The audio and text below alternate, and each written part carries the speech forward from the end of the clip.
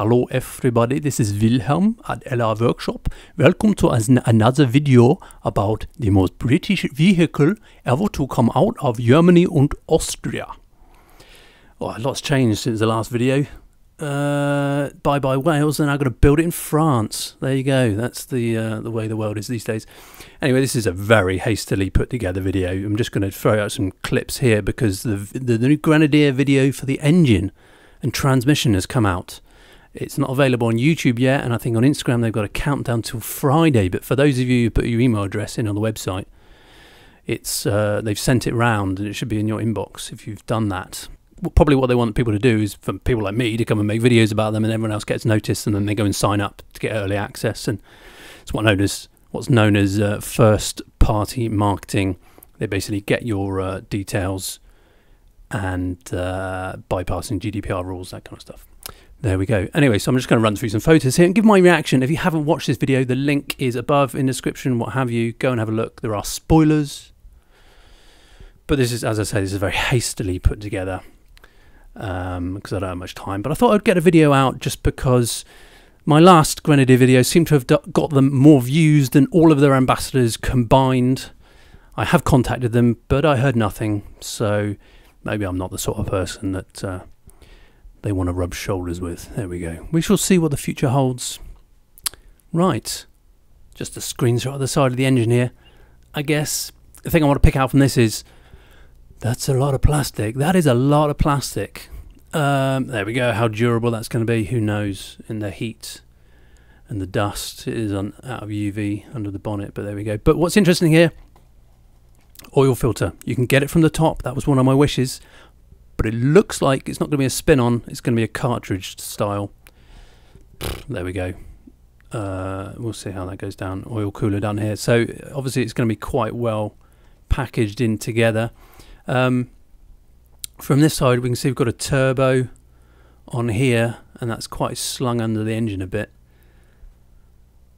It's quite a beastly thing. Now this casting, this is a very modern style of casting. They basically remove as much material as possible to make it as durable in the right places, but as lightweight as possible. So I don't actually know if that's aluminium or if that's going to be steel, but essentially this is a BMW 6-cylinder engine. It is the BMW. Now it's quite a divisive subject actually. A lot of people in comments say, oh my god, it's going to be the BMW engine, they're so unreliable, and other people are like, oh yes, it's the best BMW engine they've ever made. So there are some BMW engines that are quite unreliable recently, but I think this isn't one of them. I think these ones are generally more reliable, and they've got quite a good reputation. I think they're in the M whatever. I don't even know BMW. Really, they're in one of the latest BMWs, I think. Petrol and diesel, straight six. So what's interesting here is that Land Rover went for smaller engines originally, the Defender, and stuck a turbo on them. So you've got a slightly smaller engine that's a bit more stressed. 70 series Land Cruisers went for a bigger engine, 6-cylinder, and the 70 series 1HZ, for example, didn't necessarily put a turbocharger on it in its kind of like most stock form, lowest spec. So you've got a very reliable engine. The ones I saw in Malawi, they did 300,000 kilometers, 200,000 miles. Most of them were on that, and they were not leaking oil from anywhere. It was utterly unreal. So it's interesting here they put a turbocharger on a straight six. So they're kind of going for hopefully under stressed, and also a bit of performance there when you put your foot down. The what's under the bonnet? Yeah, so it's quite crazy. So I think what they said in the last video is they've taken off, or one of the videos in between, they've taken off the engine cover because they could get it to fit in the under the bonnet height, and who needs it anyway. But you can see it's quite a busy engine bay. Although I still think there's access there because the wings are probably Defender height access. So there's still a bit of room of that. You can see this is totally a prototype. They've got the air inlet just sticking out the front here, and then they've cut a hole in the wing for the coolant bottle. I assume they're going to design those at a later stage, which is why they've gone for this. God knows what that is. So I assume that's under bonnet temperatures sensor there. So what's interesting here is, one of my requests was, please can I go around with the same fastener around the entire engine bay. What we've got here is a mix of, these are just normal Torx, these are like external Torx Star, I don't know exactly what they're called, which is a bit of a shame, so I'm going to have to buy a new set of sockets for that. And then we've got more talks there, but they look a bit like security talks. So another fastener yet again. Oh, and there's our humble little hex head bolt nestling away in the 19th century. Thank you for putting that in. We'll see how that goes. Yeah, so quite a busy engine up the top here. Still quite a lot of plastic. It's very modern. It's one of the reasons you can tell modern engines. It's a characteristic of them. There's so much plastic. But then plastics have come a long way, and so many things are made from plastics these days. I mean, most of the new Defender is plastic. To be honest, it's lightweight, strong, and you can charge a shitload, because in a minor prang it all gets trashed, especially if it's bodywork. So probably what happens here is it probably looks quite cramped at the moment, but a lot of this sort of air filtery stuff on the side, you'll remove that probably quite quickly, and then you'll get a whole lot of access. So that's probably how this is going to work. I don't really have any engine expertise, so I can't really speak about what all these bells and whistles are doing, but no doubt they are sensors for things. Yeah, whether it's going to run unplugged or not, that was one of my wishes, but it probably won't. But at least we've got Mr. Oostenrijk and his guns on the job. Look at those babies. We know we're in good hands.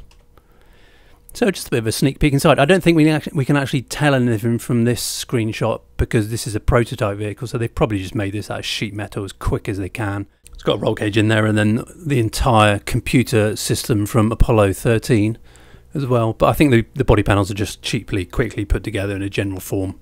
I don't think they're going to actually production ones, but it may be interesting that they've got the wheel arch doesn't go full height. It will just be curved around the window. They're more like a high cap Defender. And the dashboard, I'm sure a lot of Defender fans will probably want this as the final dashboard, but I can imagine as well this is just a prototype. What was interesting about seeing some of this footage off-roading is that actually you can see, with the wheel being further back, so the departure angle being quite good because the wheels are put further back, I can imagine it being a lot better ride than a Defender.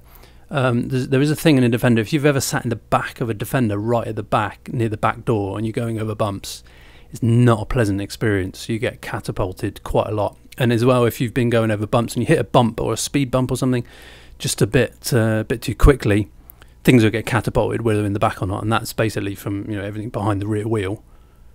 The moment of the articulation is a lot greater than if you're in between the wheels.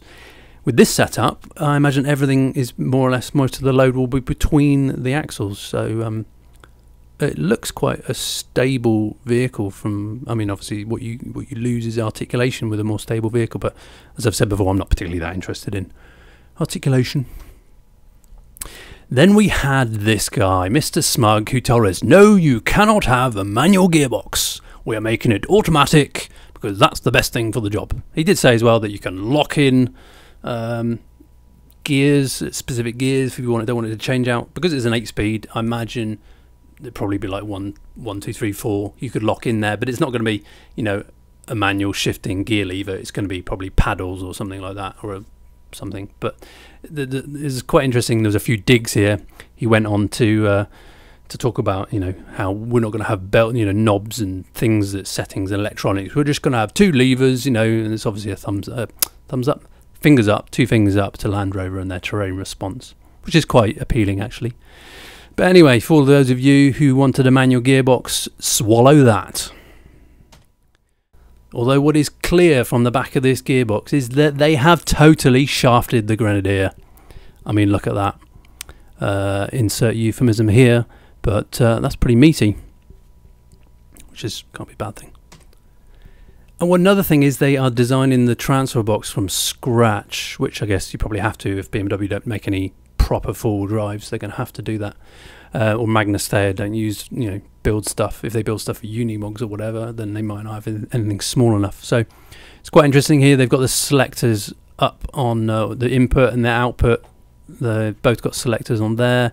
The gears look pretty meaty, although it's interesting they've got this, it's kind of splits halfway down the middle, which I hope it's not going to be like the 70 series Land Cruiser, where basically you have to get to the bolts that hold onto the gearbox. I think this is the other way around, but imagine this was the gearbox. You have to take this cover off, dismantle all the gears, expose all the gears under the vehicle into the dusty environment just to get to those bolts to take the transfer box off. which I don't think is a great thing. Plus, you've then got to rebuild it back on the vehicle. It's just a fiddly place to be rebuilding gears and putting bearings in and that kind of stuff and getting preload. I'd rather take the whole unit off the bench, off the vehicle, put it on the bench, fix it on the bench, put it back on. Or you've got another one ready to go. You take it off, put another one on. You can do that in a couple of hours, as opposed to having to take it off and then rebuild it on the vehicle, and the vehicle's got more downtime because of that. So I hope they don't do that.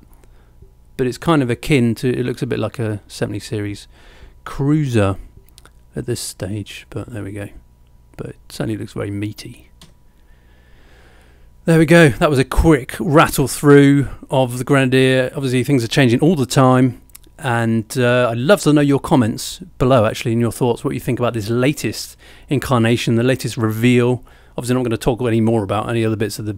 People always love talking about the lower link arms and things like that, but I'm just going to... I've just been focusing on the engine and transmission. So anyway, thanks for watching. Bye for now.